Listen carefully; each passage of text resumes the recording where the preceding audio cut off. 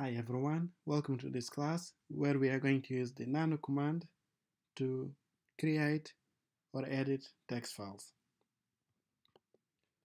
So far we did learn how to use the touch command to create empty files, and then we did learn how to create a file and write content to it using the cat command. And now the last command left for us to learn about is the Nano command, which can be used to create a file, enter content, or to edit a file. Okay, let's get started. I am on the, let me close this, and I will open the computing directory. I am in the computing directory, and in order to open the command line editor, all we have to do is type nano and then enter. Then as you can see, the command line editor opens up. On the bottom we have instructions,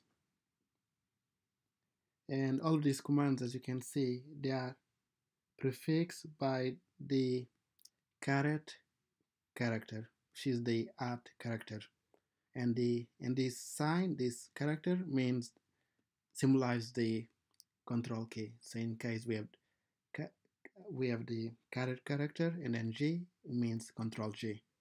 Year, it means age, control O. Okay, and now let's create a file. So I'll call this file tomorrow. No, well, actually no, the content of the file, yes. So tomorrow will be sunny. Today was also sunny. And now to exit, as you can see here, it says caret X, so it means control X.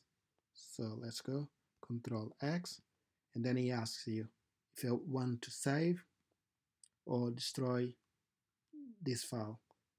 I want to save it, and then he asks me what name I want to give to this file. So tomorrow will be sunny. Today was also sunny. Weather. Let's call it weather.txt, and then enter. And as we can see, we have a new file there. Weather.txt. Okay, fantastic.